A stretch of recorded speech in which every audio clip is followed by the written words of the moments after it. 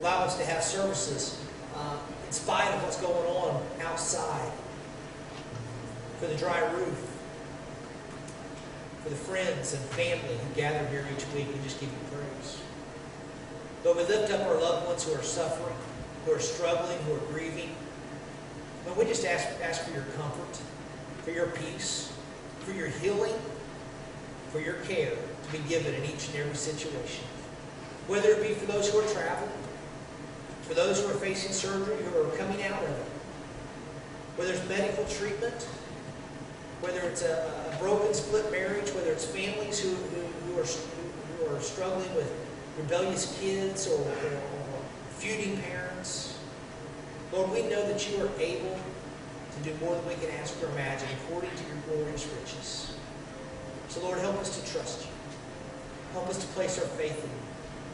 Help us to bring our prayers and petitions before you. To pray believing, not only that you can, but that you will answer us. Lord, show us your face. Show us your miracles. Show us your love. And help us to embrace it, to embrace you. Lord, we thank you for the gift of giving. As we have the opportunity to worship you now with the financial ministry of the church. Not just here at Calvary, but our missionaries as well. We ask your blessing upon them. And as we take up this offering, that it will bring glory and honor to you. That it will be our way of saying to you, thank you for what you've given. And I want to participate in the ongoing work of Jesus Christ around the world, starting right here at Calvary. Father, we thank you again this morning for your Holy Spirit who dwells in us and who is among us. And Lord, we invite your presence today to speak to our hearts and minds. Challenge us with the gospel. Energize us to be motivated to share the gospel. And Father, secure us and comfort us so that as we go and share, Father, that we will maintain the energy, we will maintain the comfort, that we will maintain the presence that's necessary to keep on going. Help us not to grow weary in doing good, but to continue the good work that you've called us to.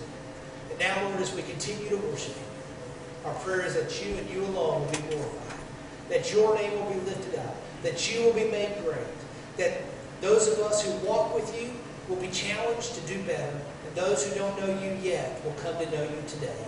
Lord, be glorified among us. We ask this in Jesus' name. Amen. Ushers, will you come at this time?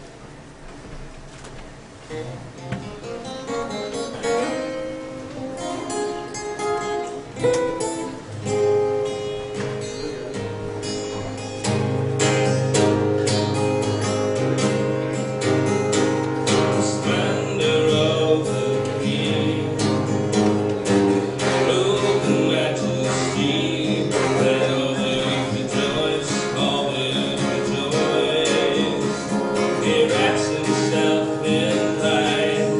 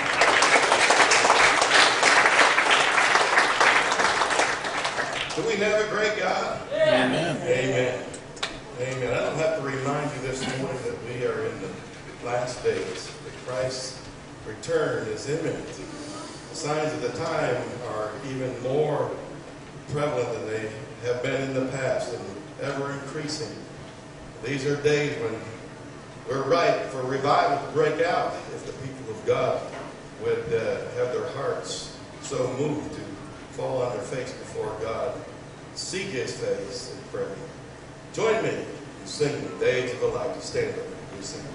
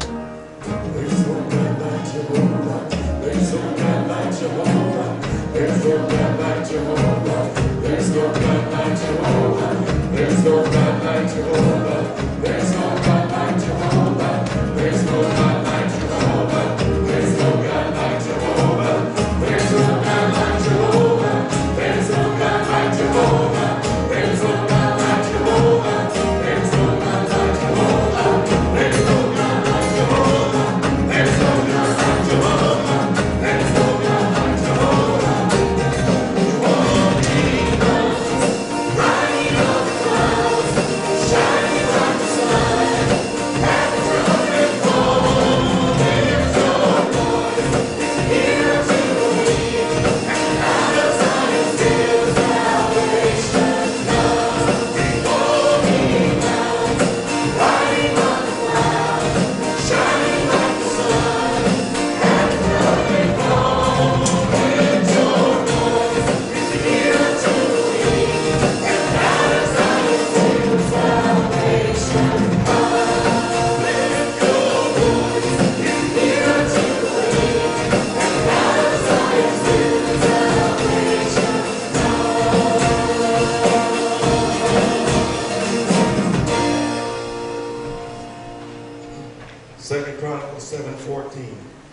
says, if my people,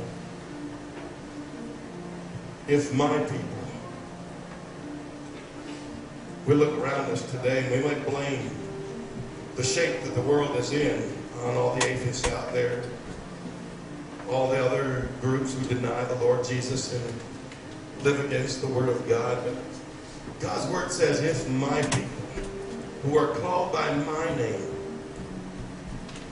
Anybody a Christian here this morning? Call themselves by the name of the Lord Jesus Christ. If my people who are called by my name will humble themselves and pray and seek my face. And what? Turn from their wicked ways. I believe the reason why the world is in the shape it's in today is because the church has failed. The church has fallen down on the job. They've given in to the ways of the world and let the world mold and shape them rather than being molders and shapers of the Word. God is calling the church to repentance. To get down on their face before God and to humbly confess they're turning away from the Lord God and from His Word. Come back to the truth of God. Claim His righteousness and live for God. If my people will humble themselves and pray. If my people, which are called by my name, shall humble themselves, and pray.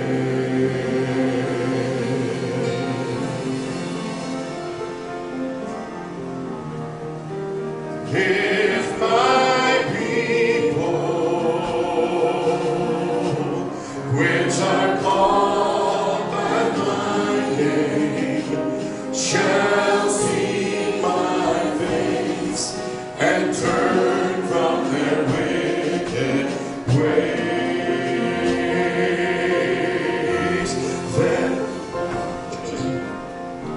then will I hear from heaven. Then will I hear from heaven. Then will I hear and will forgive their sin. If my people, which are called by my name, shall humble themselves and pray, I will forgive their sin. I will forgive their sin. I will forgive their sin and heal their land. If my people, which are called by my name, shall humble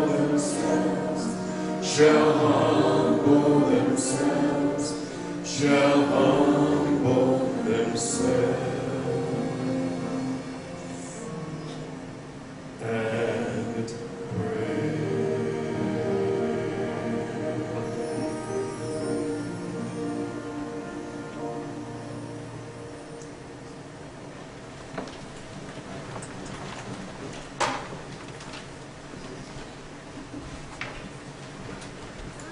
Children may be dismissed at this time from Children's Church. Pre-K through first grade. Stacy's back there to receive you.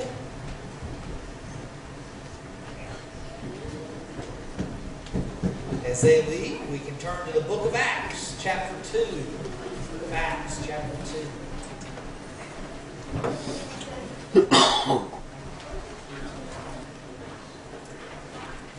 We've been working toward a sermon, or what's going to end up being sermons now, on Pentecost and the coming day as we celebrate the New Testament, the Holy Spirit. From the Old Testament would be the day of the giving of the law, 50 days following Passover. Comes Pentecost.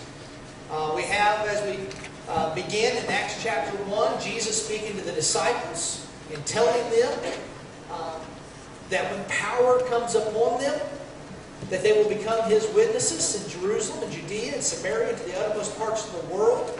They have named their number of 12. They have kept the number together. They've added Matthias. We looked at that last time that we spoke out of Acts. And now we come to chapter 2. And I'm hoping to move more quickly through this than I'm able to. I was hoping to move more quickly through this than I'm able to. But where I want to get to this morning, and you'll notice that I'm going to move kind of quick through the stuff that you may think is the most important, to get to the sermon portion or the response portion of those who are affected by the power of God. When we get affected by the power of God, a response is necessary. A response is not optional. I remember when I was first getting started preaching, I was told by one of the preaching professors that he told his own story of doing revival series. I probably have shared this with you before, but after 4 days of powerful preaching and no one coming to the front to respond to a revival service, a very thoughtful church member came up and said, "Don't be saddened by the fact that no one has responded to your wonderful messages." And he says, "That's not the case at all." He said, "Everybody who's been in the room has responded. Just none of them have come to the front." And he was teaching us that anytime a message is presented, anytime God presents Himself to us, whether it's in church or at home in prayer, Bible study, maybe it's a radio program or a friend who has brought God into your life, into your thoughts, there's a response that's given. We are always responding to God. Sometimes we're responding by rejection. Sometimes we're responding by apathy. Sometimes we're responding by disobedience and sin.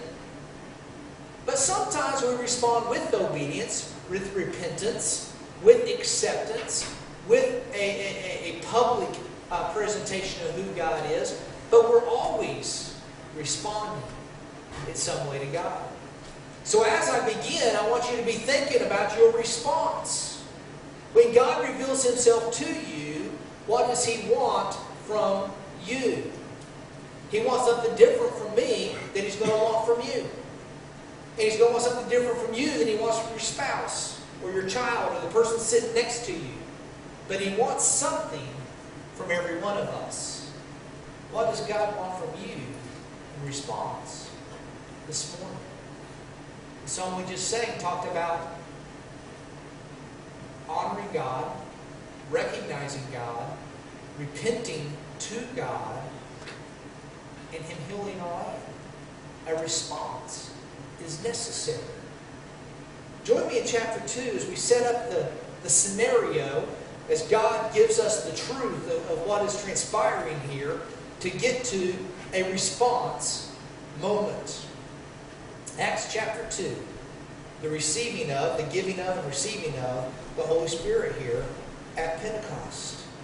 It says, when the day of Pentecost had arrived, they were all together in one place. And suddenly a sound like that of a violent rushing wind came from heaven, and it filled the whole house where they were staying. And tongues like flames of fire were divided and appeared to them and rested on each one of them. And then they were all filled with the Holy Spirit. And they began to speak in different languages as the Spirit gave them ability for speech.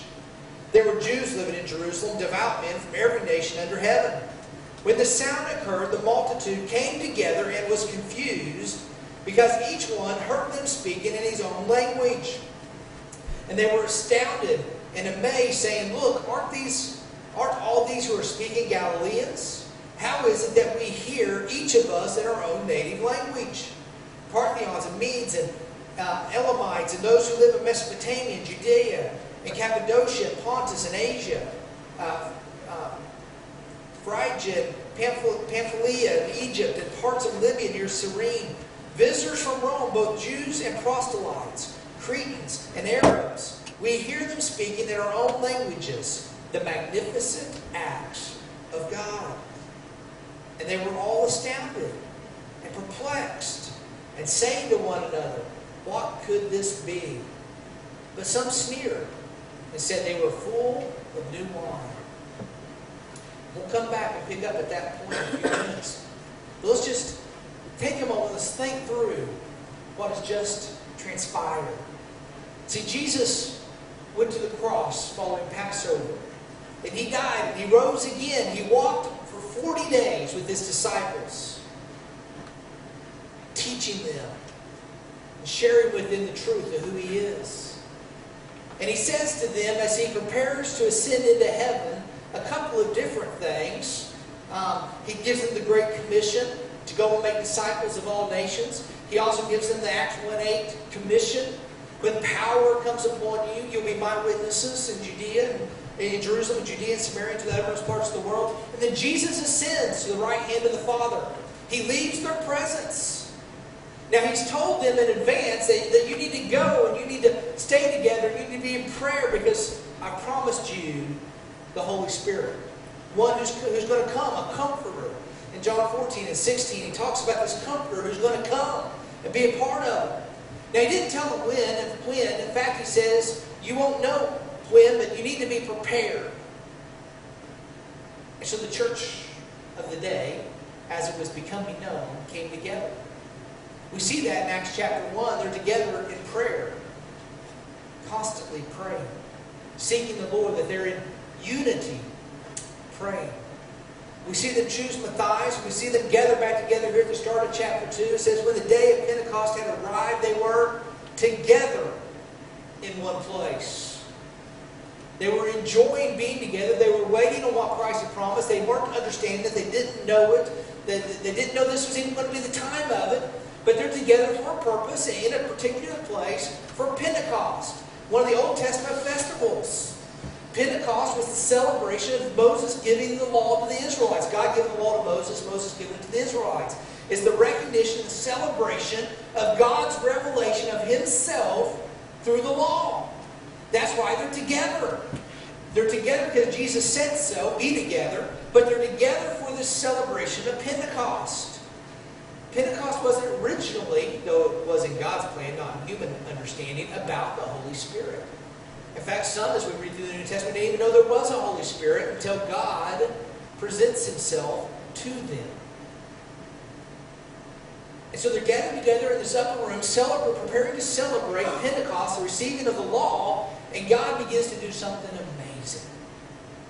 This weekend we were at man camp, and it was a lot of fun. We had a lot of sprinkling and rain on and off, and we were able to do most of the things that we had set out to do.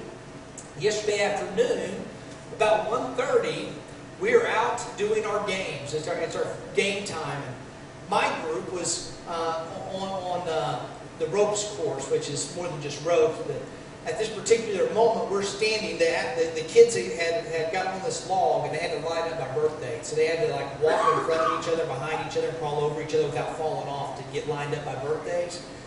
When the kids finished, they get the dads on the log. They're going to line us up by facial hair. I was at the end of the line. House won't let me have facial hair.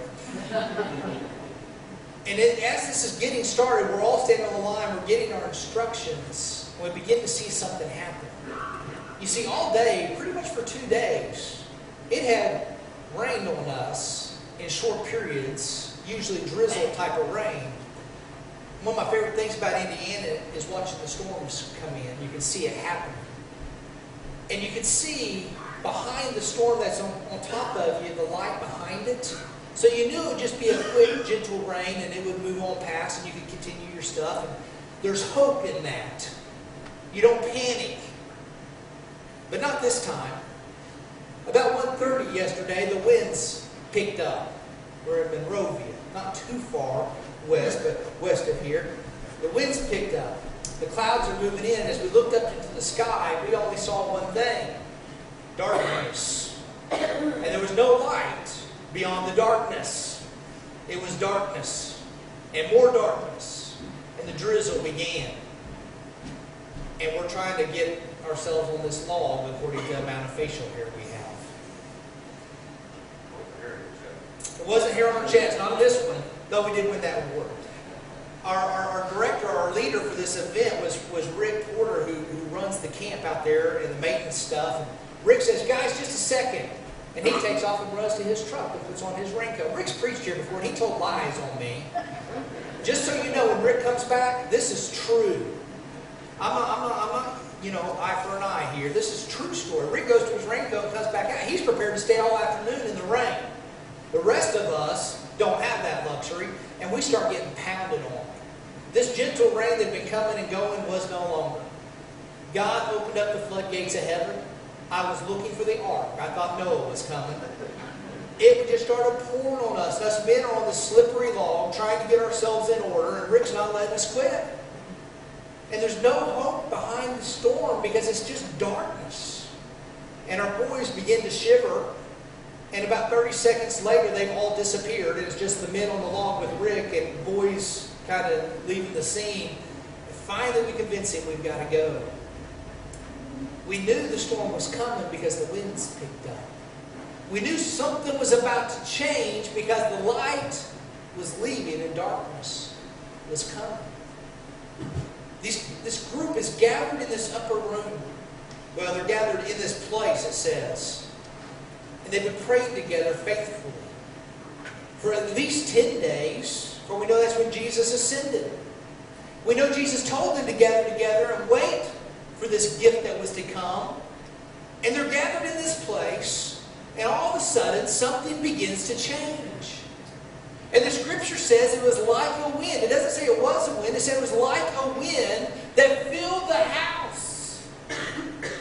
And suddenly, verse 2, a sound like that of a violent rushing wind came from heaven, and it filled the whole house where they were staying. Something's about to change. God's got their attention. The Holy Spirit is about to be given to them. They're about to receive the gift that God has promised. Now, gift giving and receiving is a lot of fun. It's exciting. We love to get the gift, don't we? We know it's coming. Anybody got a birthday today or coming up? What are you going to get? You're going to get a gift, right? You're excited about the gift. It's coming. They know something has changed. They know something is coming. They know that my mic's out. They know this. They know that something's coming. And we lost the whole board, Patrick. Whole board's down. This happened to us the other day. You know what? They didn't need a board in the first church. All they needed was the Holy Spirit. Red? Try this one. Hey, we got red. Okay. I got yellow. I'm colorblind too. God doesn't care. So the wind has come and has filled the house. There's anticipation. There is expectation. They don't know what this gift is going to be, but I believe that they see it coming. So the wind fills the house. And then these, what looks like or appears to be tongues of flame come down and rest upon each of the disciples who are gathered in this house. And it says, all of them began to speak as the Spirit led them to. And when this wind rushed in and changed this house, did you notice the response of the community? Check this out. It says that the wind came through the whole house where they're staying, and the tongues of flames were divided and appeared and rested upon them. The Holy Spirit, it's symbolic of the Holy Spirit coming to dwell in them. It says, then they were filled with the Holy Spirit and began to speak in different languages as the Spirit gave them ability for speech. Now, I believe this is a unique one-time situation. We don't see this happening over and over again throughout the New Testament. God is sending His Holy Spirit, who we now have the privilege of having inherited upon salvation. But this is His first group indwelling of the Holy Spirit. The Holy Spirit comes upon these people, and it says He fills them, and they're speaking as He gives them ability. And there were Jews living in Jerusalem. devout men from every nation under heaven. And when the sound occurred, the multitude came together, heard them speaking in his own language, and they were astounded. What happened? When this rushing wind filled the house, and people began to declare the works of God, the wonders of God, the entire community showed up. The entire community showed up when God got a hold of his people who were gathered together in his name, awaiting his gift. And when the gift arrived, began to exercise the gift they were given, each according to the call of the Holy Spirit. And the whole community showed up to see what was going on. You see, I believe God's going to do a revival. There's going to be a church somewhere that God's going to get a hold of. They're going to get together and they're going to start praying. They're going to be unified in the Spirit of God. And God's going to show up among them, and they're going to get excited about what God's doing. And they're going to start being biblical. They're going to start telling people about what God's doing. They're going to respond to the movement of God in their lives. And they're going to get so excited that people from the community are going to start asking questions. They're going to start showing up. And I believe that there's an opportunity that's going to take place. I don't know where it's going to take place. I believe it's going to take place. I believe it probably takes place about every week somewhere. If we don't preach the Spirit, it can happen here. People are going to start showing up and asking questions. But I believe the movement will end. I believe the movement will end right there in that congregation where it begins, because of the faithlessness of God's people. I believe because of the lack of responsiveness of God's people. I believe because of the way we inward analyze the things of God rather than outwardly expressing the things of God. Opportunity is going to present itself, and we're going to miss the opportunity. I believe God wants great revival to break out. I believe He wants to do things like He did in the book of Acts. But I believe His people have got to be ready to receive that which He's promised. See, the Holy Spirit, I believe, dwells in us as Christians. I believe we've been filled with the Holy Spirit. But I don't believe we express the love of God the way we're called to. The whole community showed up. It says they were astounded and amazed, saying, "Look, aren't all these who are speaking Galileans? But yet we hear it in our own native languages." In verse 12 he says, how could this be? They were astounded and perplexed. But some sneered, said they were full of new wine. See, God did what He said He was going to do. He replaced giving of the law, Old Pentecost, with New Pentecost, and giving of the Holy Spirit. God did what He said He was going to do. Jesus said, "I'm going to go prepare a place for you. If I go prepare a place for you, I'm going to come back so that you may be where I am. But while I'm up there, don't worry. Don't let your minds wander. Don't get all excited. Because I'm going to send one of my very own nature, my very own essence. I'm going to send the Comforter, the Counselor, the Holy Spirit. And He's going to take care of things while I'm gone. In fact, He's going to take up residence inside of you. He will abide in you when the time comes. So I'm going to go and do what I've got to do so that when you get to heaven, I'm ready to receive you. For where I am, you will also be. But in the meantime, you go to Jerusalem and you wait. And you pray. And you wait. In verse 1:8, Acts 1:8, it says, "And when the power has come upon you," in chapter 2, the power has fallen upon the people. And the people respond in faithfulness. And the whole community shows up to see what's going on. And here's what Peter does. Let's keep going. Verse 14. Here's what Peter does. Peter stood up with the 11. And he raised his voice. And he proclaimed to them, "Jewish men, and all you residents of Jerusalem, let this be known to you, and pay attention to my words. For these people are not drunk as you suppose, since it's only 9 in the morning. On the contrary, this is what is spoken through the prophet Joel. We're going to get to that prophecy in just a minute. Before we get there, this is Peter, having been filled with the Holy Spirit, standing up. Remember Peter? Yeah, let's just do a little review on Peter. Peter was the first one out of the boat. What happened when Peter jumped out of the boat? He sank because he took his eyes off Jesus. When Jesus is taken to trial, where's Peter go? He goes outside to watch, doesn't he? And what happens when he gets approached? Aren't you one of those Galilean fishermen? Weren't you with Jesus? Peter denies him 3 times before the rooster crows. And now, the Holy Spirit has fallen upon a group of disciples who are praying together, seeking the face of God, expecting the gift that Jesus has promised, not knowing what the gift is going to be or understanding what it possibly could be, that it would be the presence of God in their own lives. The presence of God now has shown up in their lives, and the Holy Spirit, the person of God, dwells inside of them. And Peter stands up. And did you catch what happened? When Peter stood up, the 11 stood with him, and Peter didn't fall.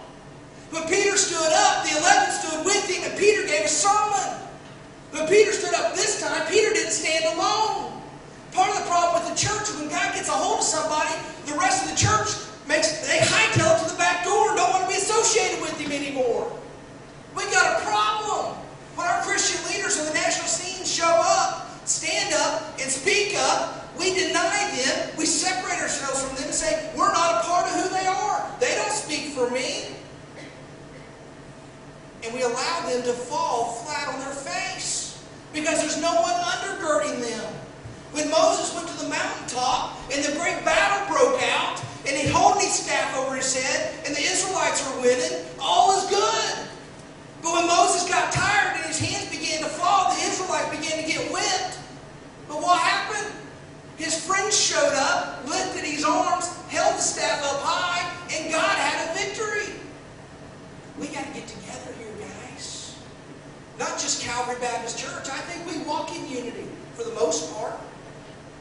We got to walk together as a nation of Christians. We got to start supporting our brothers and sisters. We got to stop beating up those who walk with Jesus and start standing together for the glory of God.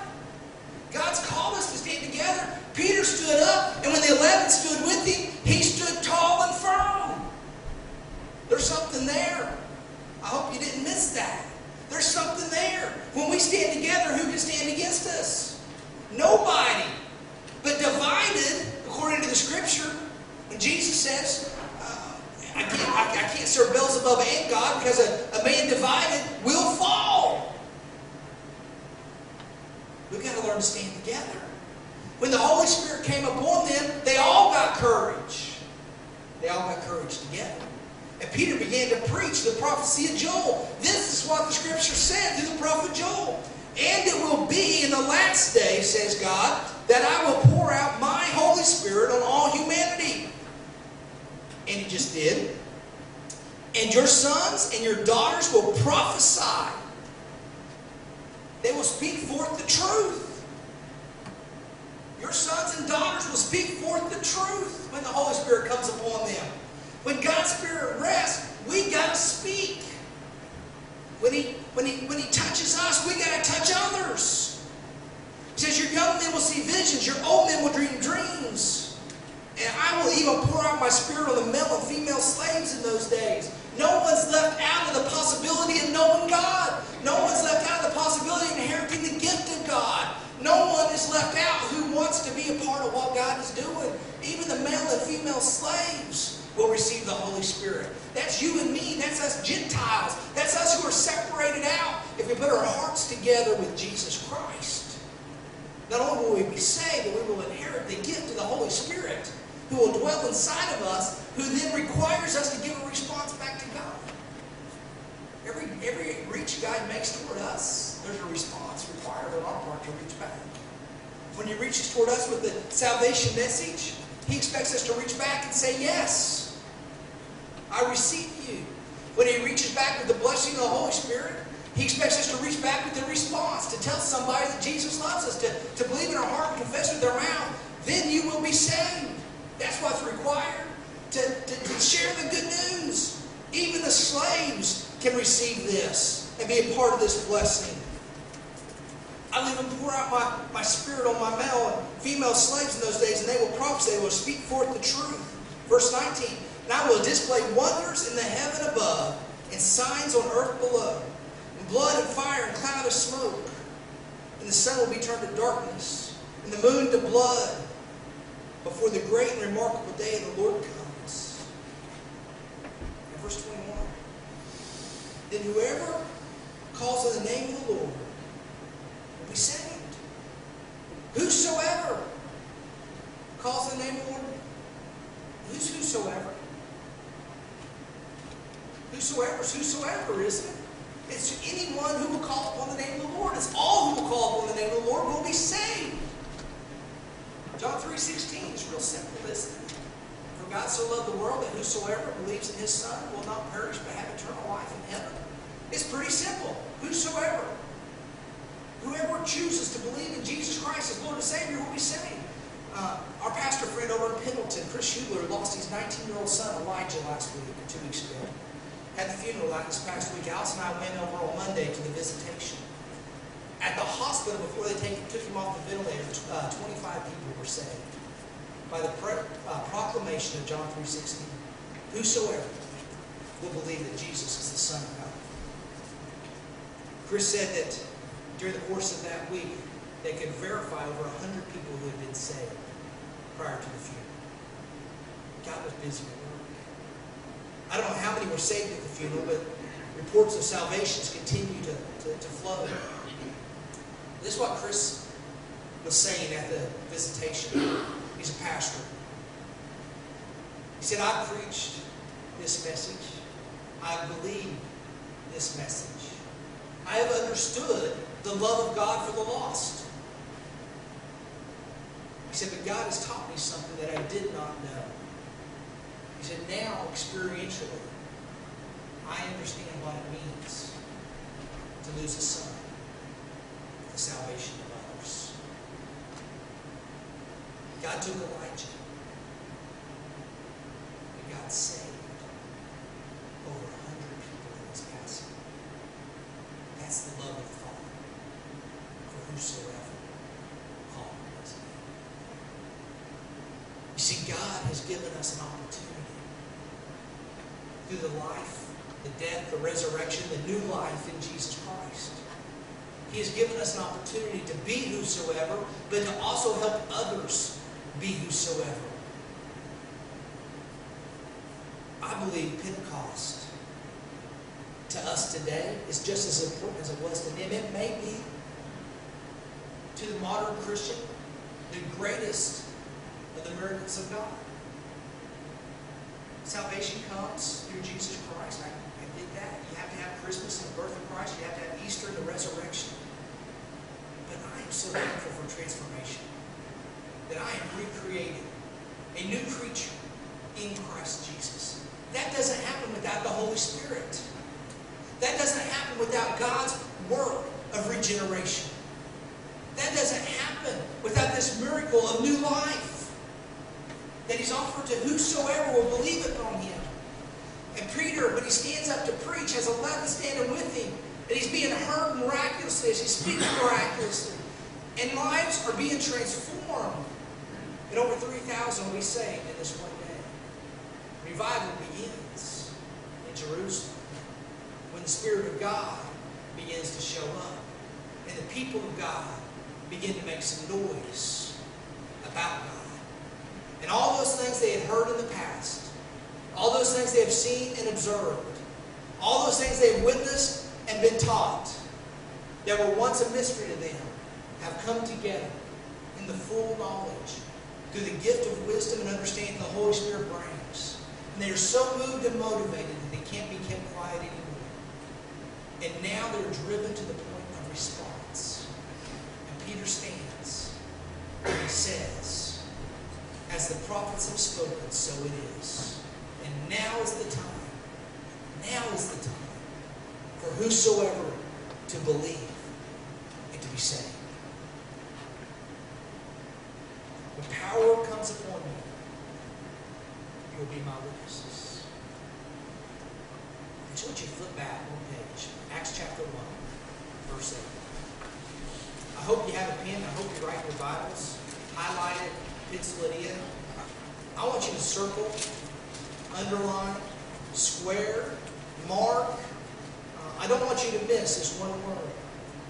See, in Acts 1:8, we were told that when the power comes upon them, you will. I want you to mark that word will.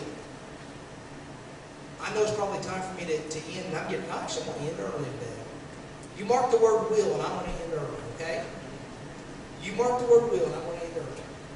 You will be my disciples, my witnesses. You will be my witnesses. You will be my witnesses. So church, there's only two categories this morning. Only two categories. If the power of God has come upon you in the person of the Holy Spirit, then you're a Christian. If you're a Christian, you will be my witnesses. That means you will do the work of Christ. You will tell somebody about Jesus. Now here's the problem. If you've never told anybody about Jesus, if you've never been His witness, I don't get to judge you here. I want you to go before the throne of God and say, am I a Christian? Because when the power comes upon you, you will be His witness. And if you've not been His witness, let me just ask you, do you think you can be His child if you refuse to be His witness? There's only two categories. Either you're His witness, which means you're His child, or you need to be whosoever, so that God can save you through the blood of Jesus. So that you can be redeemed and reborn and rejuvenated in the power and the work of the Holy Spirit. If you're in Christ Jesus, if you're in that other group, you're in one of two places. Again, only two options. So you're either not with Jesus and you need to be with Jesus, and God's giving you a free gift of salvation through Jesus Christ because He loves you, because you're whosoever. Or you're in Christ Jesus, and if you're in Christ Jesus, you're either in obedience or disobedience. If you're testifying, if you're witnessing, if you're walking, fulfilling the good works that God's prepared in advance for you to do, then you're walking in obedience, and bless you. Otherwise, you're in disobedience. If you're in disobedience, you need to repent and get right with God and ask God to forgive you of your sins, cleanse you of all unrighteousness, not for salvation, because you've already been saved if that's the case, but to become right for usefulness so that you can be His witness. Because we're only given literally one command in all of Scripture. To love the Lord your God with all your heart, mind, and soul. And if you do the first commandment, you will do the second commandment, love others as you love yourself. And if you do the first commandment, if you love the Lord Jesus with all your heart, mind, and soul, you will respond to Jesus in an affirmative. Yes, Lord, I will do whatever you ask me to do. And what He's asked us to do is to tell people about Him, to encourage people who know Him, to further His kingdom. Yes, I know this is a heavy message, and when the Holy Spirit comes, He is God. And God's message is heavy. And God's message is tough, because it means we've got to be changed. But it's also easy. It's also easy in this, that we don't ever do it in our own power. We don't ever walk alone. Jesus says, bring me your burdens and take up mine. Our burdens are heavy. His is light. If we choose to walk with Jesus, if we become whosoever, either today, if you're becoming whosoever, you need to say to Jesus, I'm a sinner. Forgive me my sins. I repent and I choose to follow you from this day forward. Scripture says when you believe in your heart and confess with your mouth, you will be saved. If you're in Christ Jesus, then you either need to repent and say, Lord, I've not been obedient to you, and I choose to be obedient, so forgive me. I will be your witness as you have commanded. Or you can say to God, thank you for making me useful. I know I'm not perfect and I can still do better, so forgive me where I failed you, but help me to continue to do that which you've already called me to do. Either way, anyway, you've got a response to make. You see, the coming of the Holy Spirit at Pentecost, in my mind, was all about our response. God did all the work of presentation. He did all the work of salvation. He's doing all the work of redemption. But we've got to make a response to God. A response is always required to Almighty God. It's as clear as I can be. How do you need to respond to God this morning? I'm going to pray for you and for me, for all of us together. I want you to ask God, as you stand before Him, where do you stand? Let's pray. Father, we love you. We thank you for the privilege of being in your house.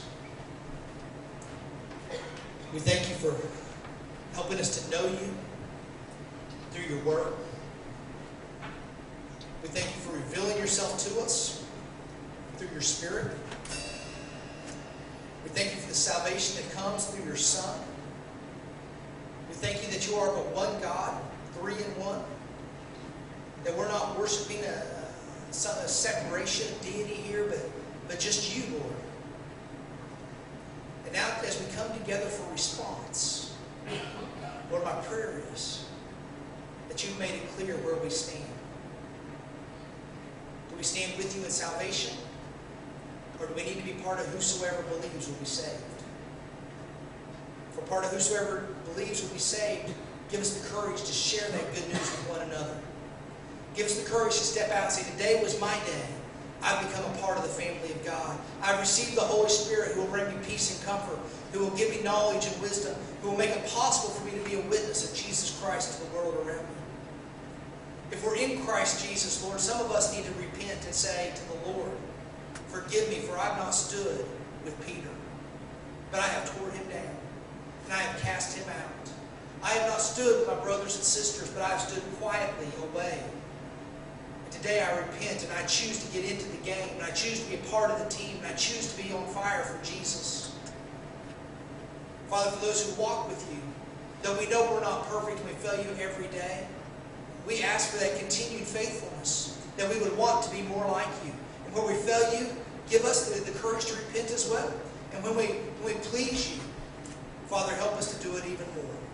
Help this be for your glory, not for ours.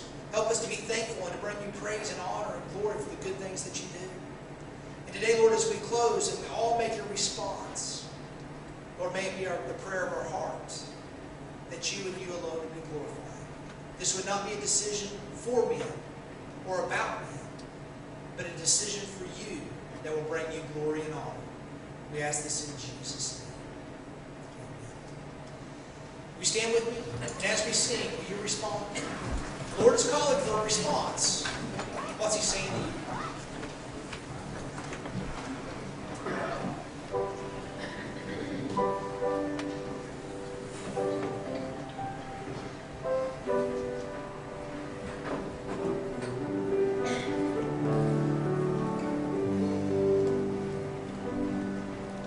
I've wandered far away from God. Now